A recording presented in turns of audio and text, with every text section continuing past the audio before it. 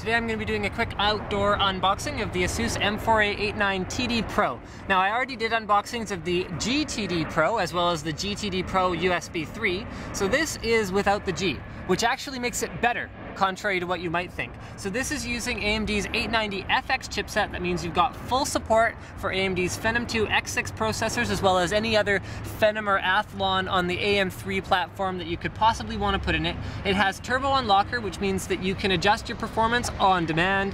Basically, it means that you can unlock the turbo feature on the AMD 6 cores, and you also have Core Unlocker, which means you can unlock cores that are not there on the triple cores and the dual cores. So let me see what else we got. Oh yeah, because it has an 890FX chipset, you've got native support for SATA 6 gigabit per second. That means all of the ports are SATA 6 gig per second. You also have Power eSATA support, which is really cool if you have an external drive like the Seagate Go Flex that I unboxed recently that actually has a powered eSATA option, so that's pretty cool as well. We've got an I/O shield. We have, wow, not many accessories for an 890FX board. We've got an IDE cable.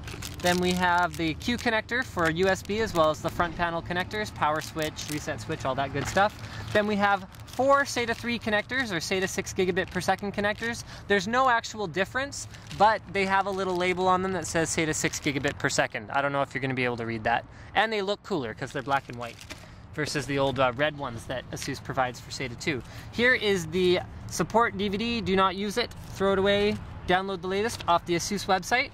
And then we've also got the Turbo Unlocker description. So performance boost feature, and it dynamically adjusts each CPU core for you. Okay, so yeah, basically like turbo mode.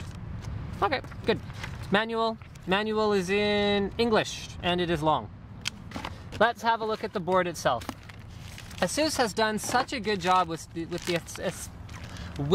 the aesthetics of their most recent boards. I really like what they've done. They've gone from like kind of a, I mean, it wasn't that long ago ASUS was producing motherboards the color of cardboard, and now almost everything's got a nice black PCB. It's got a nice black and blue color scheme without, you know, any sort of random, like, you know, one orange port or anything like that. We used to see that a lot, where there's just like everything is sort of one color except, you know, this DIMM slot is yellow because yellow plastic was cheaper that day or whatever.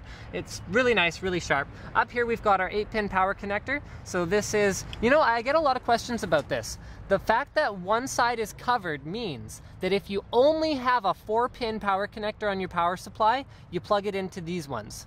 If you have an 8-pin power connector, you take off this cover and plug it into the whole thing. So you can see there's 8 pins under there. So that is why that cover's on there, just so that you don't accidentally try and plug a 4-pin into this side. Okay, then we have our AM3 CPU socket. That's where you get support for all of the chips that I outlined before. You have support for dual-channel DDR3 memory, and it uses ASUS's innovative only one-side installation system. So these are not actual clips. You just kind of slip the module in there, clip it down, and then clamp it on the other side.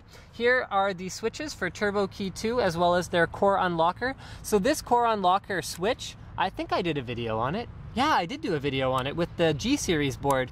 Is as simple as you hit the switch and it unlocks the cores. It's really cool. MemOK means that you can post with pretty much any memory as long as it fits in the slot. So MemOK will run any module at a very safe setting so that you can get into the BIOS and adjust it to what it's supposed to run at. Here is the South Bridge, here is your IDE port, and here are your SATA 6 gigabit per second ports. All lined up down here. Now these aren't the ideal locations for your SATA ports. I'd prefer to see them at a right angle like the IDE port here, but what they have done is they've really kept it out of the way of your graphics card. So even if you have a dual slot graphics card installed here and a dual slot one installed here, it's only going to come up to about here. So as long as you don't have like a PCI RAID card or something this long, then you're not going to run into any trouble plugging in as many devices as you want. Here's your BIOS chip. Here's your front USB 2.0. This board does not, yes, it does feature USB 3.0. And in terms of expansion slots, you've got dual PCIe 16X support. You've got one PCIe 4X slot that will still be exposed even if you're running Crossfire, and then you have 2 PCI slots, one of which will be usable if you are running Crossfire with dual slots. Here's your North Bridge. It's actually connected by a heat pipe to the MOSFET cooler, so I don't know if you can see that in there. And this uses what someone suggested to me is more like a tree than anything else. It uses their tree style of heatsink that I really like. It's just kind of cool looking. Let's look at that from a couple different angles. Cameraman always appreciates this kind of stuff where it's like, you know, more about aesthetics than actual performance, and I'm starting to get that way myself, to be perfectly honest. Let me see if there's anything else that I should really tell you about on this board while the cameraman... Oh yeah, hybrid technology. I think I remember what that is. I think it's something to do with power savings, actually. Okay. Well, let's have a look at the back of the board. We've got two PS2 ports, a clear CMOS button. Thank you, ASUS. That is the best possible place for a clear CMOS button. Two USB 3.0 ports, you can tell because they're color-coded blue and they also have more pins inside. We have one optical audio out, 6 USB 2.0 ports, Firewire, a powered eSATA port, Gigabit Ethernet, as well as 7.1 channel audio. Thank you for checking out my unboxing of the M4A89TD Pro 890FX motherboard from ASUS.